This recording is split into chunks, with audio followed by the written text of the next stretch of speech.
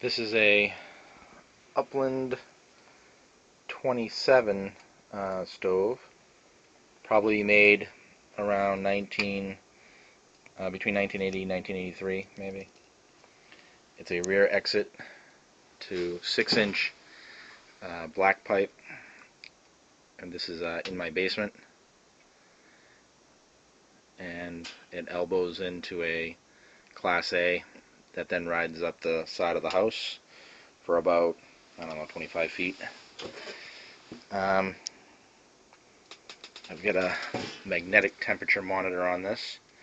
Right now the top, I just got the fire going not too long ago, probably about 15-20 minutes ago. Temperature is reading around 350 to 360. I find that these magnetic gauges are surprisingly accurate when measured with the Nu-Tek infrared temperature gun. The stovepipe right now is measuring, I don't know if you can see it, but it's at almost 300.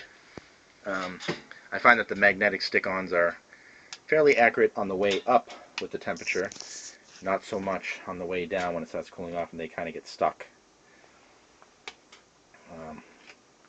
The Upland 27, being an old stove, I've picked this up used. It's got a little rotary dial. I'm just using a stick to open and close it.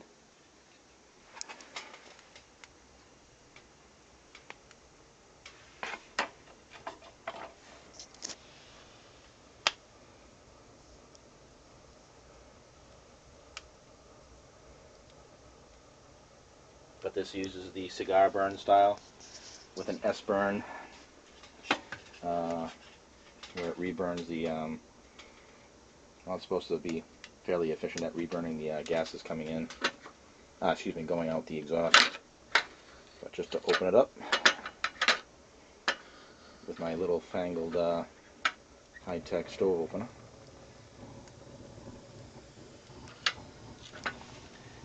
This stove is rated at, I think, 33,000 BTU.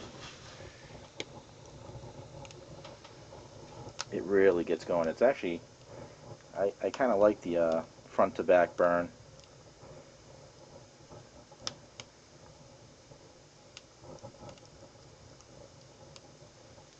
And as I said, this fire just recently got going, so I still had the front dial air intake opened all the way up to full.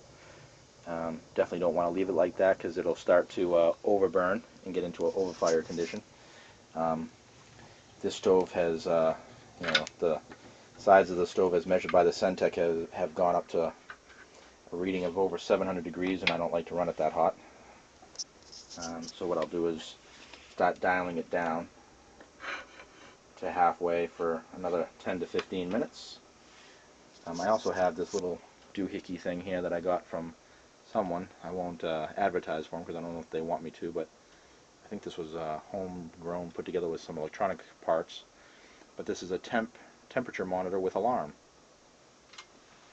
And it's got a silver cord going out over here on the side of the unit.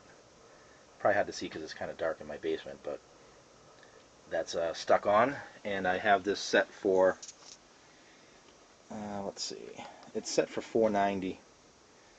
So then the alarm will buzz off, and then I'll reset it. And it's a nice warning indicator that I can almost hear it from upstairs. But it's pretty good. So the temperature's on the way up. The side of the stove takes a little bit longer to heat up. That 272 there, and according to the top of the stove, right above where the combustion gases are going and back to the back of the exit, that's reading over 400 at this point. And the stovepipe is already reading at about a little over 350. So I'll actually dial this down just a little bit more to about 25% opening.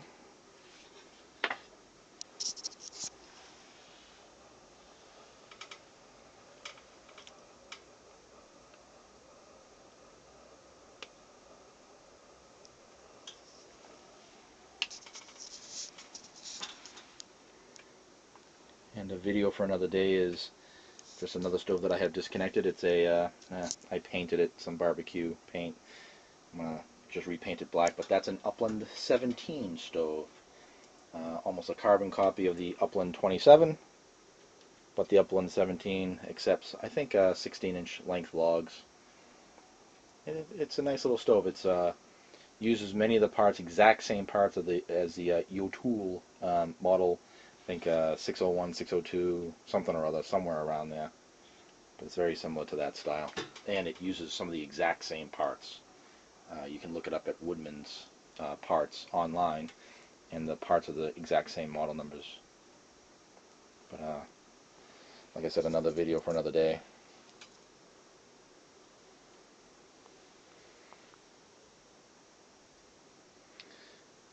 There's some extra pipes in the background, just because I don't have any other place to store them, but just some extra pipes. But alright, thanks for watching, and again, this was the Upland 27, and just before I shut it off, the top of the stove temp is almost nearing 500, and by dropping down the dial on the air intake, my flue gases are around 360 on the black pipe, about a foot above the stove itself. And that's it. Thanks for watching.